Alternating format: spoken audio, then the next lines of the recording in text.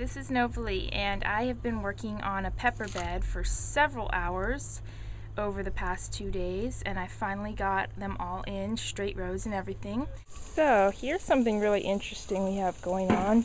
These bigger peppers, and they have, you can see, kind of a woodier stem, like they're almost like real bushes.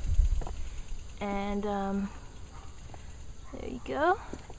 These ones were actually peppers that we grew last year, and I'm putting them in the ground to see how they work out. But we kept them in the greenhouse over the winter and they thrived just fine, so I wonder if they'll be big fruit producers this year. We're going to plant them right on in along with the new ones and see what happens. And note, after I plant each one, I do go ahead and stick the label in to show what kind it is. That way when we're coming in the garden to taste the different peppers, we can see which ones we like best and remember which variety they are. Okay, so I found the spot for this one. It's the Hungarian sweet banana. It's right there. Get in there. Make a hole for him. And like I said, we're doing these other 2 rows with the Plant Success soluble mycorrhiza. So take a pinch of that, put it in there. It's a lot finer than the other kind. There it goes. And I'm going to loosen up my sweet banana pepper. Whoever planted these had a really red soil with rocks in it. Doesn't match our compost at all. Aerate those roots. Plants love it. When they get in their new place, they can grow a lot easier. So lower him in. Make sure all the roots are covered up nicely. We'll water these guys as soon as we're done. And it's looking really good. Have to show you the finished product next. So do notice every time that I plant a pepper, before I put it in the ground, I do what my friend Jason told me makes the plants really happy, and that is to aerate the roots. And you want to be gentle when you do it. Don't break them or anything, but get them nice and loosened up so that they can find their way in their new soil, because we definitely want our plants to be happy. And last but not least, when you're done planting, everybody, you can water.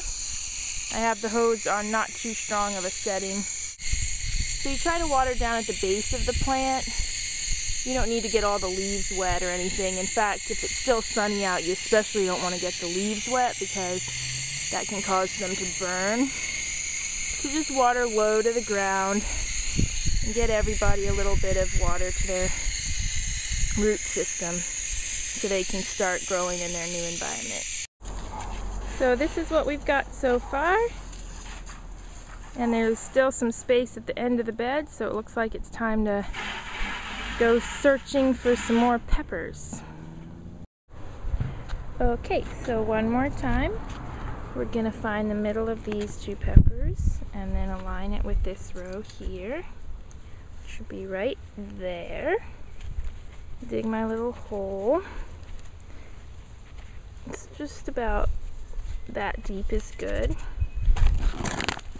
Sprinkle in the mycos, about that much, right in there. Take my plant. This guy's a lipstick. Ease them out of there. And you do this with 2 hands if you weren't holding a camera. But be gentle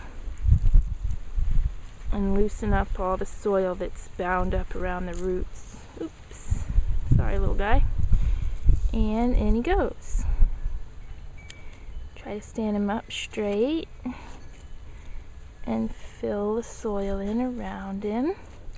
And you don't want to pack him in really tight, just firmly so that he stands up straight. and so that when you water, he doesn't get all disoriented. The soil wants to be firm enough that it's not going to totally let the plant fall over when you water it. Okay, so make a whole row of mycos from Extreme Gardening, and then we'll do the last 2 rows on that side with the new stuff. Alright, so it took a long while, but check out this pepper bed. It's complete.